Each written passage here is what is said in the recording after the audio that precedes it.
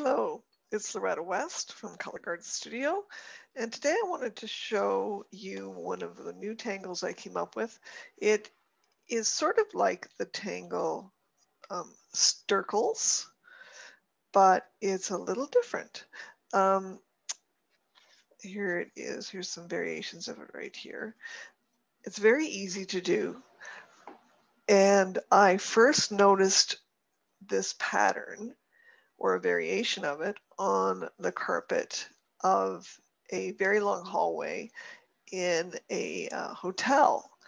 And it was just a fun pattern, and which was really cool, each floor had a different color variation of the same pattern.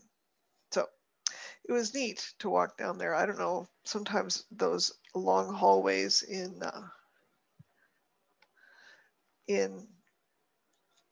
hotels can be monotonous, but this one was not monotonous. It was a lot of fun. So I think somebody was really thinking about what they wanted to do. So this one you start with a pen. So today I am using Micron PN for plastic nib of archival ink. And what I like about this is if you have hands that are a little shaky, it doesn't matter. Embrace the shake on this one because it's that simple, and it looks great, shaky or not shaky. So I'm going to start on my left hand side here and just do a little sample of a little curvy line. I'm going to put that on there. And we're going to do another one there and intersect it now and again. And it can be, see how it can be wavy, big waves, little waves. So what I'm calling this is Beadz. And I'll spell it out and draw it in pen in a sec here so you can see. But it's just so simple and really gratifying.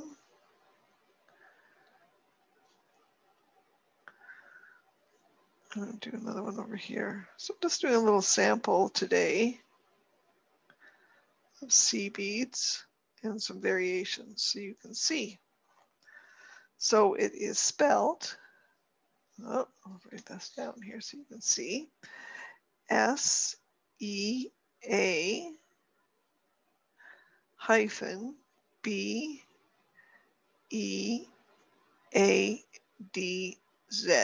sea beads. And just, yeah, reminds me of kelp floating in the ocean.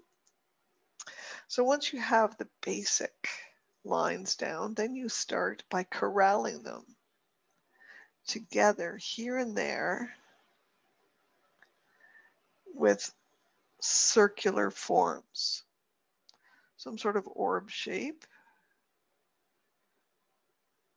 It can be oval, it can be quite round. It's up to you. I'm just doing these at random, and I'm not thinking about where I want to place them so much as just being random in their placement.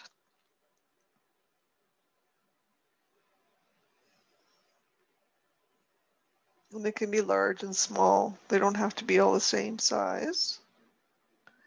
So I'll just put another small one there. And then from there, you can go in and just add, again, this is very random, black in little bits that have been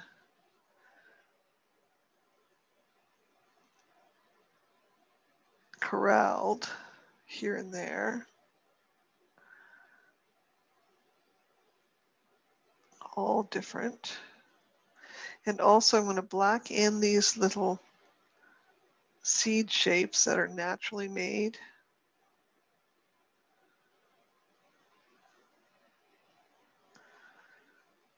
Not all of them. So here I've got this sort of X going through there. So I'm just going to do the top and bottom.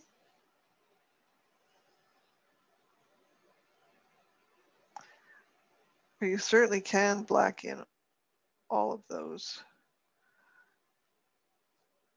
elongated shapes if you wish.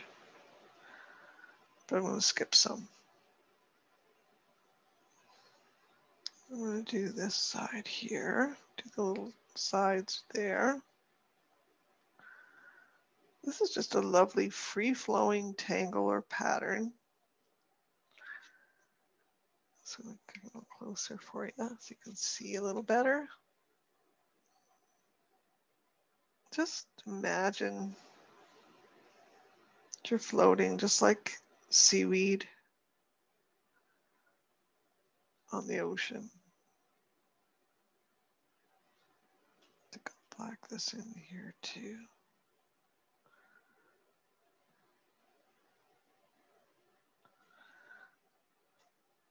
And then from there, I'm going to take my pencil, and today I have a Zentangle pencil, and it's actually an Entangle pencil because the Z is missing. Oops. And it's an HD pencil. HB, not HD. I'm watching too much Netflix. Okay. And then I can decide, you know, what do I want to shade here? What areas?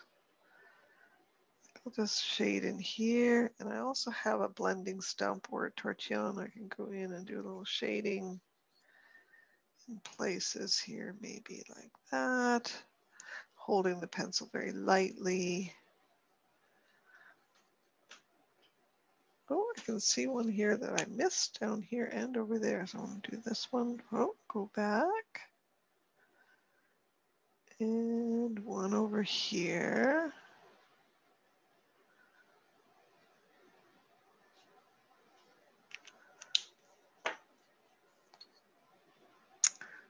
And there a little bit.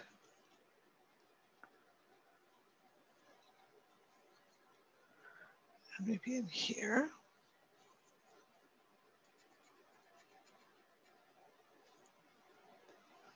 So you can see there's going to be a lot of play with this. You don't have to black in those areas. You could do diagonal lines or some other tangle in there that's teeny weeny. So really has a lot of variation, a lot of playability, for lack of a better word, but you can really play around with it. Flexibility, that's the word I'm looking for, flexibility. So like maybe in here, just combining that.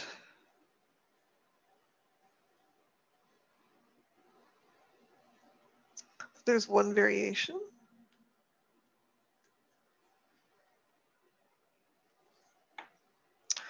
I'm going to do another variation here just very quickly for you. Just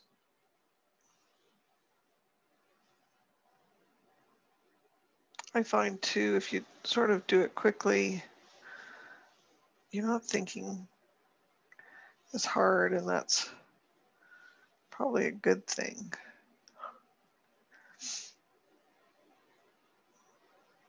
Kind of scribbly, but that's good.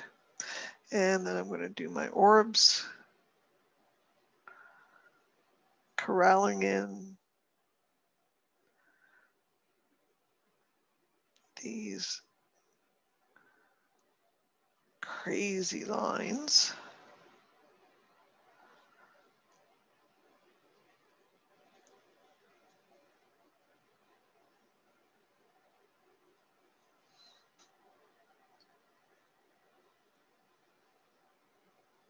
And this one I'm going to again black in.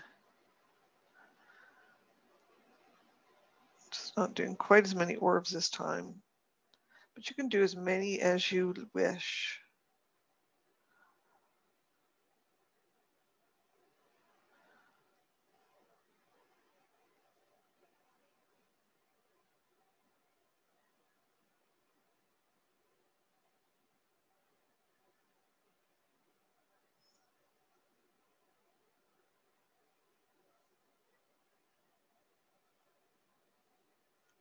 Okay, and then I'm going to go in and shade where the lines are. Just going to take my pencil very lightly and just cover right over these lines.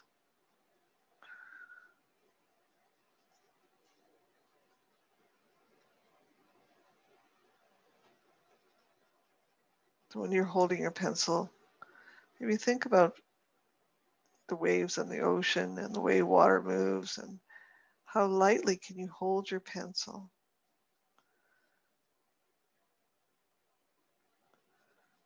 How lightly can it be like an ocean wave and just move lightly?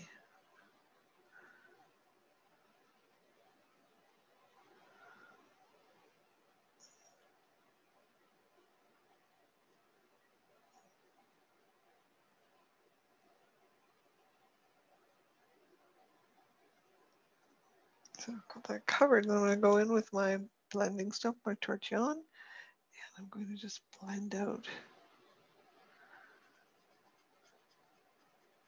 where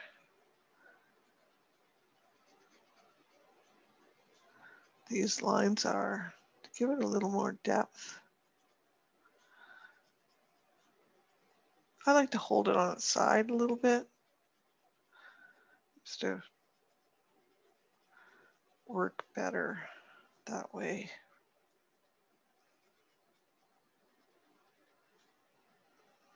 As you can see, you're just getting some fun going on here. You know, this is just sort of a springboard here for you today, so you can try it and then come up with your own variations and ways to adapt this into your own Zentangle artwork. So you get an idea of what you got there, a little bit of fun. A little more shading in there. You can also, besides shading the way I did, you can also take, so these little tortillons or blending stumps have this ribbed tip. You can take a good HB pencil or softer. So you have a, I think I've got one here. I've got one handy here. Oh, here's one really soft. A 9B pencil. That's super soft. And you can utilize that by just putting it, rubbing it quite hard on the tip. And then if you like a real subtle shading, you can use that like a pencil.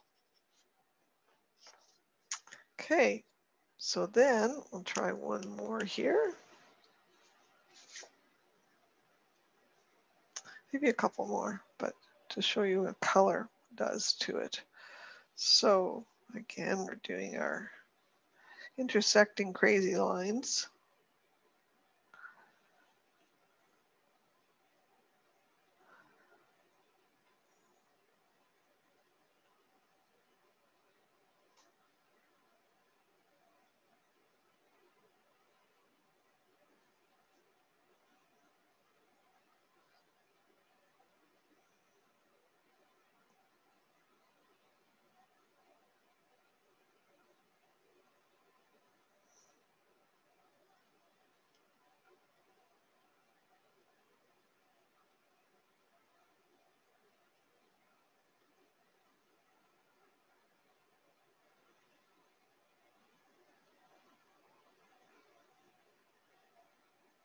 Just doing little bits of these orbs like that. I'm going to take two colors. I'm using Koi coloring brush pen, and they're made by Sakura in Japan. That's how pretty they are. I'm doing orange and this wild purple. Let's see what this does. Ooh, they are well together. I'll do it. I'm going for it. So then you can segment off, and this is also works really well with colored pencils. I'm just gonna pick that color up on the other side of this.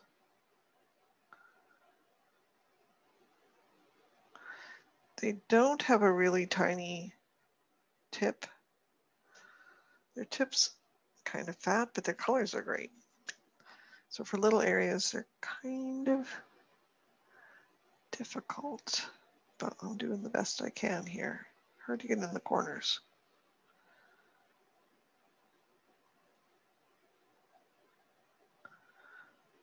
I'm just gonna add a little color here.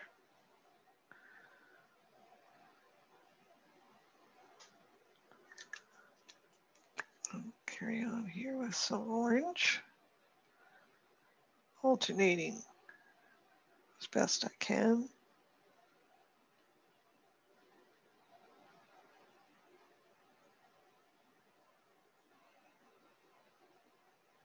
Oh, thought it didn't alternate very well, but that's okay. I'm gonna go for it.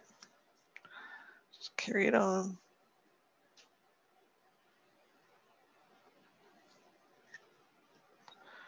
It's very psychedelic. It reminds me of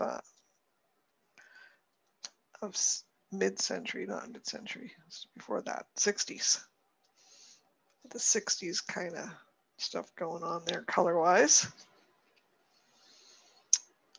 Let's see. I need to introduce a third color here. What does this yellow do? Yellow can kind of be weird sometimes, especially if it's really bright. I have a pink.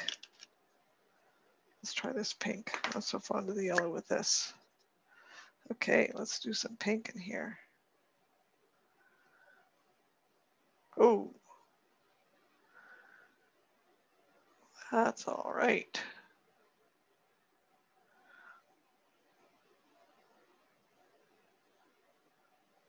Just see, imagine what you can do with this if you wanted to. How much fun. So I hope you give it a try, Beadz. And if you want to, you can send me a photo of your completed Zentangle used with that tangle and any variations you come up with, and send it to me, Loretta, Loretta, West, WEST, 18 at color.